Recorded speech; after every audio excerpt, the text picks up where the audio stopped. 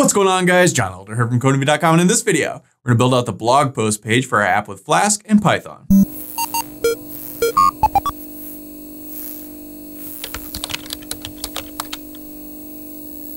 right, guys, like I said, in this video, we're going to add the blog post page.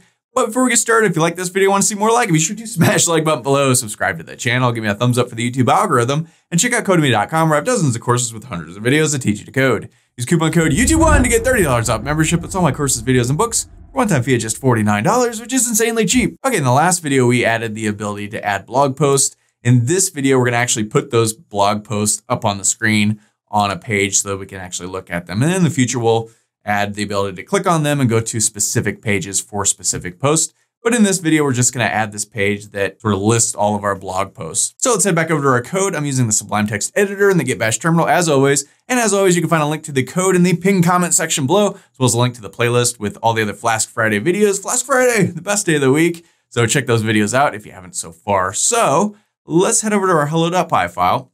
And like I said in the last video, we created our blog post model and our blog post form. That we added the ability to add the post and submit a blog post to the database, save it to the database. In this video, we want to add a page that lists all those blog posts. So we ended the last video, we made a blog post, but we're not sure if it actually got saved to the database because we're not actually putting it up on the screen yet. So that's what we want to do in this video. So eventually we want the blog post page to be the main page of our app.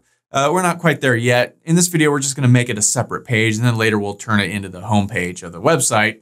But for now, let's just create a separate page. So let's go at app.route, and let's point this towards, like, let's call this posts, because these are going to be blog posts. And so let's define that posts. And really, we can just right off the bat return, we want to render underscore template. And let's just point this to like Posts.html. So we need to create this page. So go ahead and save this. So head over to our templates directory, click new file, and let's go file save as. And let's call this Posts.html. And so we can click on this add posts page from our last video. And we really kind of want, well, let's just grab all of this stuff and paste it in. We also want to end our block, so we can come down here, grab this end block tag, paste that in as well. So let's create H1 and let's go, I don't know, blog posts, ... And maybe put a line break here, something like that. So, okay, that's good. So now let's head over to our nav bar. Let's create a link to that. So templates, nav bar, and I'm just going to navigate down and copy the last one that we created. And instead of add blog posts, let's just call this blog posts, or maybe just posts. And this will point to posts, and that's plural.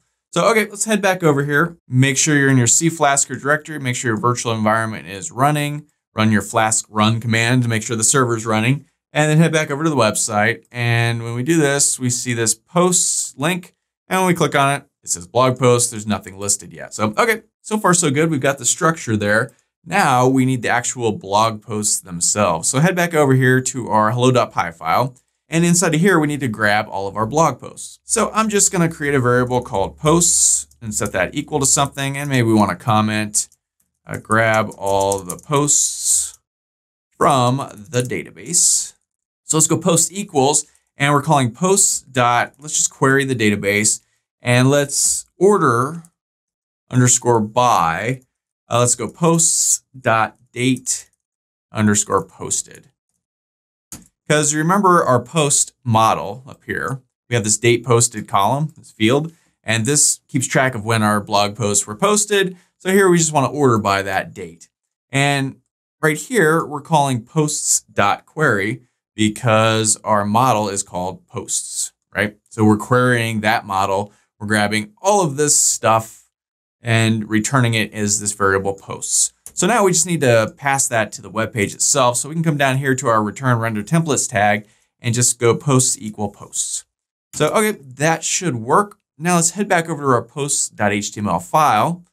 And down here, we need to do a little for loop and loop through all of the posts that these are returning, because it's not returning one post, it's returning all the posts. So we need to loop through those and print out each one onto the screen one at a time. So we can do some Jinja here. We could go for post in posts, because remember back here, we're passing in posts.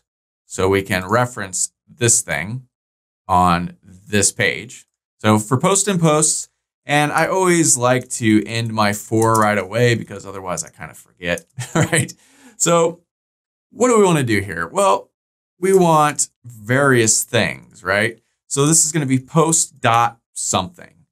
And we probably want a line break. And we've got basically 4 of these things. So 1, 2, 3, 4. So here, this will be the title, the blog title. This will be what? The author. This one will be the slug, and this will be the content. So go ahead and save this. And I'm getting these from the model itself. So if we head back here, we see this is post.title, post.content, post.author, post.slug. And we can also get the date posted if we want. So might as well. Let's say right here, let's go post.date _ posted. Looks good. Okay. We can get the ID as well, but we don't really need that. So, okay, I think that looks good. Let's put another line break here. And okay, let's go ahead and save this. Head back over to the website and click on this post again. And this is my first blog post. We only have one, so let's create another one. This is my, or let's just say, second post. Woohoo! Author is John Elder again. And let's say I like cheese for the slug. Why not? And this is my very second blog post. What do you think of it? Right? Okay, so let's go ahead and submit this. Post submitted successfully. Form gets returned. Now if we go to our post page, we see second post, first post. It's ordering them in the order of date posted. So that's cool. Okay, so this doesn't look great so far, and we could play around with this, you know, a bunch of different ways. We could come back over here, and maybe we could put a horizontal line rule, HR, and another line break. I don't know. That looks not that great. Yeah, it's a little better, but still not great. We could play around with this stuff. So let's get rid of that. That's just silly. We could go, I don't know, like H2, create an H2 tag for the title. Make it bigger, and then we could say by, and then maybe we want this post date posted first, and then all like that. I don't know, whatever you like. Yeah, by John Elder. Its date is not great. We could play around with that. First post, there that is. I don't know. What we can do is head back over here to our ad post page, and we had this little bit of Bootstrap div. We can add that. So let's come through here, and inside of here, we could just put that, and then we need to close that div, and then let's put a line break beneath it. So now we can come back here. That looks a little bit better. Yeah, that looks pretty good. And maybe you want the date, maybe you don't. I don't know. We could leave it out if we want. You're probably not going to use this slug, right? So let's just take that slug off. We'll use that for something else later on. And maybe we want another line break there. I don't know. I'm just sort of playing at this point, right? Let's see. Can we use the small tag here? Maybe. Save this, come back, hit reload. Okay, that's a little bit smaller now. I don't know, whatever you like. Play around with this, make it look however you like, and we'll get into this later on, making these look nicer. But for now, we just want to make sure that they're on the screen. And this is very big, and I don't know, maybe you want that, maybe you don't. I think probably we would take that out. Hit reload. I don't know. I do kind of like that line break there, though. So let's put that back. Save that, head back, hit reload. That's a little better. And okay, we're coming right along. So that's how you add things to the page. We've already done this in the past with add users, but I wanted to put it in here just in case you didn't see the previous videos or you needed a refresher or something. But very easy to do. You know, we just pass in the page itself, right here, this post where we've queried the database, then we just pass it in as post equal posts. And then on the page itself, we just reference that post right here. We loop through it, and then it's just this post here, post.title, post.author, post.date posted, post.content. And again, that stuff is we're getting it straight out of the database itself in our model right here. You know, title, content, author, date posted, slug, all that stuff comes right out of there. And it's just that easy. So that's all for this video. If you liked it, be sure to smash the like button below, subscribe to the channel, give me a thumbs up for the YouTube algorithm, and check out Codemy.com where you can use coupon code YouTube1 to get $30 off memberships. The page is $49 to access all my courses, over 47 courses, hundreds of videos, and the PDFs of all my best-selling coding books. Join over 150,000 students learning to code just like you.